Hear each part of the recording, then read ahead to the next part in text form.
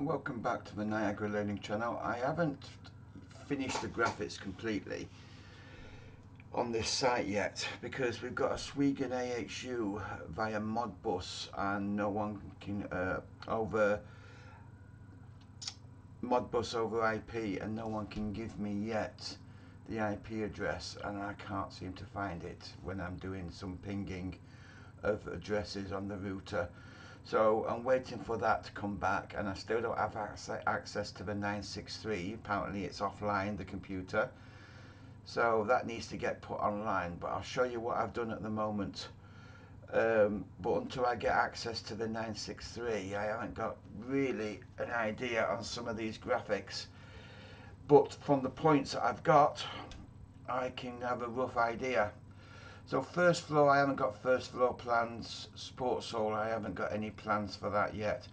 Boiler plant, so I finished that. So we've got the two boilers, gas valve, primary pumps, pressurization unit, and they're going to the domestic hot water heat exchanger, the learner pool and the main pool.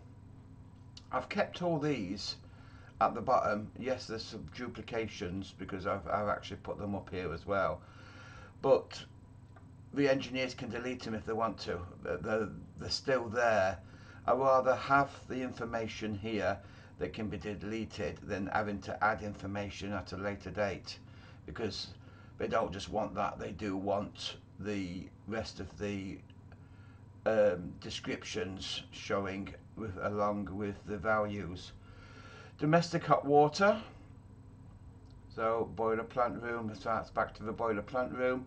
Plate heat exchanger, temperatures for that, which are the wrong way round. Well, not on there, here are the wrong way round for me. 59 returning, 54 leaving. That doesn't make sense to me, but I'm going with what they're telling me. So the secondary common flow is saying it's 54.8, and the secondary return they're saying 59.4, but I think that they're the opposite way around. Pool AHU, so we've got everything there on the pool AHU, all done. Outside fresh air, outside extract air. If these go into dirty, that will change colour, and also the filter will look dirty. That's about it for that. Oh, I'll tell you something I did find out. Their graphic that they gave me, that's AHU2. Now this is a Swegon AHU, hence that's why I've only got that information there. So I need to get Modbus connected to that and pull in some points. So I can't do anything with that until I get the points in. But what I noticed, the dry change, their graphic doesn't show a cooling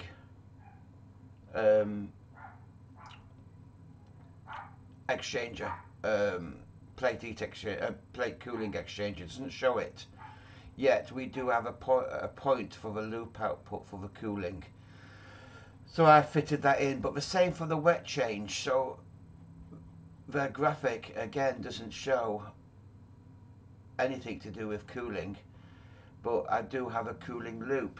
Now I think, because we've got no chillers, and it could be a DX unit, but I think that that's obsolete, but I've still put it in there for now. Sports all extract fans. I mean, we could do some extract fans, but I'd like to see what's on the 963 first. Cafe and toilet extract fans, and I've put the DI13 there and DI24, which is a driver. So it looks like we've got two toilet extract fans. It wasn't really shown in the points. If we go to, try to think which controller it was now. Extract fans. I don't think it was that controller. Let's go for first floor.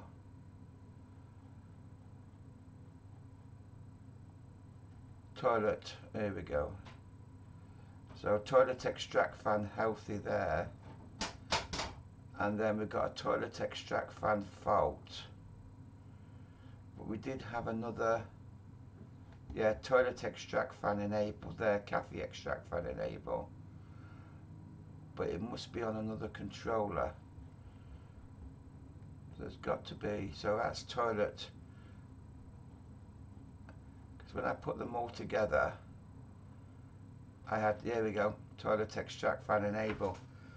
So we've got one on controller, so it could be one's for ground and one's for first floor, but at the moment I don't know, so until I look at the 963. Reception, there's nothing there, just these points here, but again I need the 963. Squash courts, again I need the 963. Electric and water meters, well, that's the best I can do because that's the only thing I've got, which is a bit pointless having a page for something that's actually not even reading by the looks of it. So I don't think we've got pulses connected, but that's not my problem, not yet anyway. And then of course at the bottom we've got our normal stuff there. The home page is there with the schedulers on this side, or we can go directly to the schedulers page. Got an alarm there, which, yeah, I've put the Modbus TCP network on, but I don't know what IP address it is, hence that's why it's an alarm, because it's, so that's normal until I find out what the address is for that. I think that's it. That was a quick one, just showing you the graphics. Yes, it looks busy. Yes, there's items that can actually come out of here because they're already put on the areas, but I'll let somebody else delete them items rather than me. At least they're there, and they're also on the AHU as well. Each one of these AHUs have got the healthy, if it goes into fault, we have got here, which is hidden at the moment, we've got a graphic here